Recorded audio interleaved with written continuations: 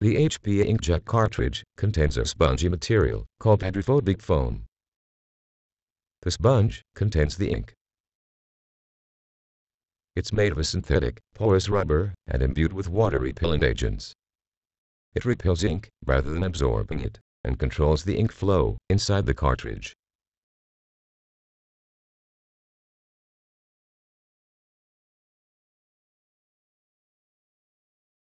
Put the cartridge in an area where you can tolerate a spill, or on some newspaper.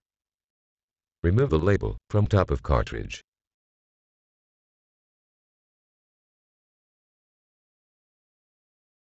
Now, the filler opening is visible. Sometimes, there are several holes.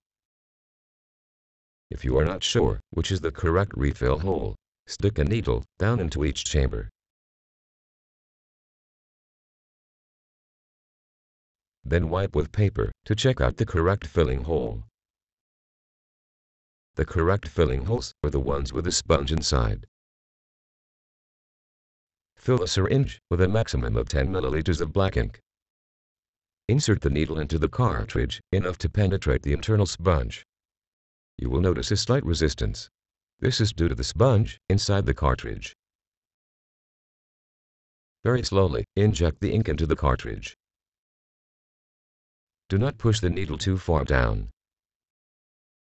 If the hole is too small for the syringe, you can use a knife to widen it for filling. Do not put too much ink. The majority of cartridges are physically restricted on the inside, so 5 milliliters are often enough. Ensure that you stop if the ink rises to the top of the filler opening. In this case, draw a little back of ink into the syringe.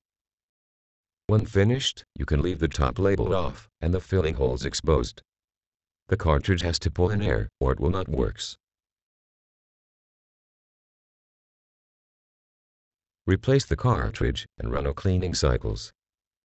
For best results, leave cartridge in printer for 2 hours after refilling so the ink can saturate the entire sponge.